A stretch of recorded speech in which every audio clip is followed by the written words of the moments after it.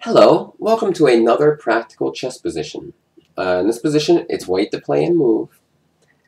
Wait, white to play and move. It's always white to move when it's white to play. White to play and play a good move. And as always, pause your video, try to figure out what you would do, then unpause when you're ready, and you can compare your thought process to mine. Alright, so what the heck's going on here? Black's king looks a little shaky. First move that jumps out at me is e4. Like, completely jumps out at me as the right move. Because, I'm sorry, I meant e5. With the idea of clearing the e4 square for my knight. I mean, like, if queen takes, just queen f3 looks winning. If knight takes, this move looks virtually crushing. I mean, just opening up the king side big time. I mean, for example, even this move, attacking the rook. Let's say the rook, if the queen takes the rook, rook g1, and if the rook moves, just this. I mean, look at this disaster-looking thing. E5 just looks so obvious to me, like, hard to believe it's not the right move. Alright, let's see, does Black have any ideas there that make any sense?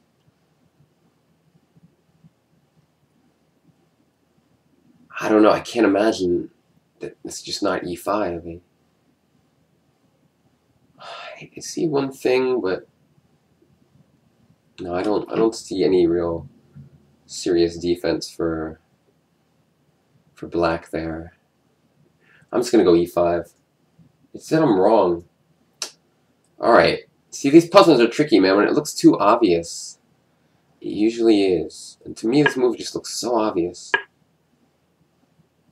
Why is it wrong?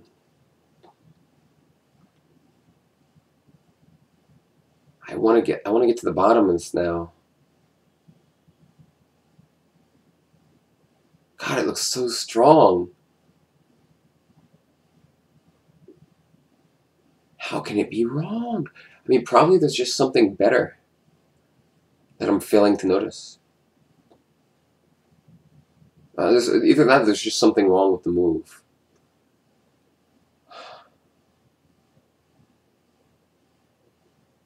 So crazy, because it just looks so strong. Oh my god.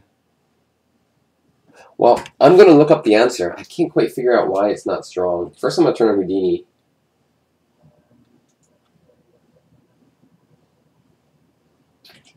So interesting. What a jerk puzzle. It says a simple exchange of queens was correct. Queen takes, bishop g2. Also not bad as rook takes d6. Stupid tricky puzzle, man. And then if like knight h4, e5. Huh. With some nice ideas, this bishop opening up on the rook. And white has a nice position here. This pawn restricts the king.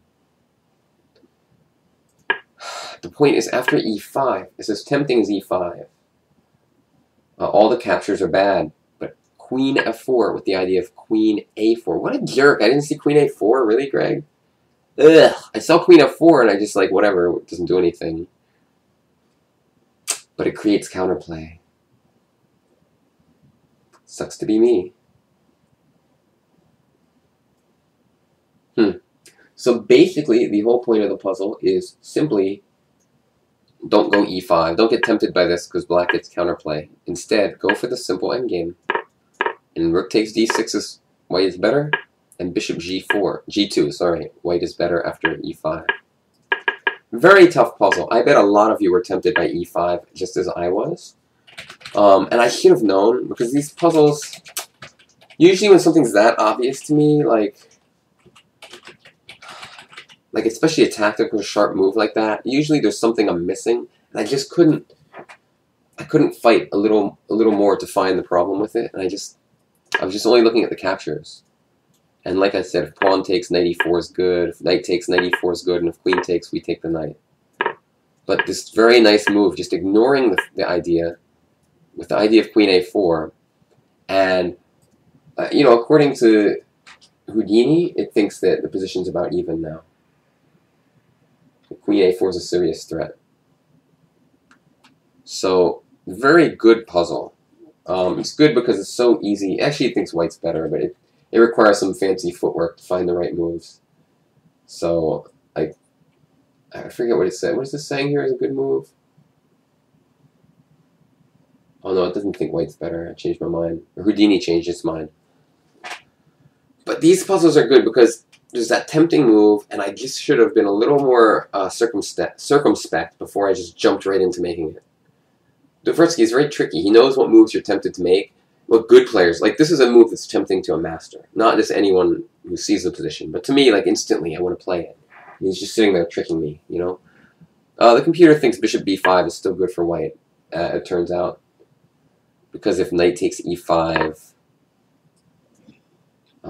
it says something like rook on d to g1, and white has a nice attack. But this is hard to find.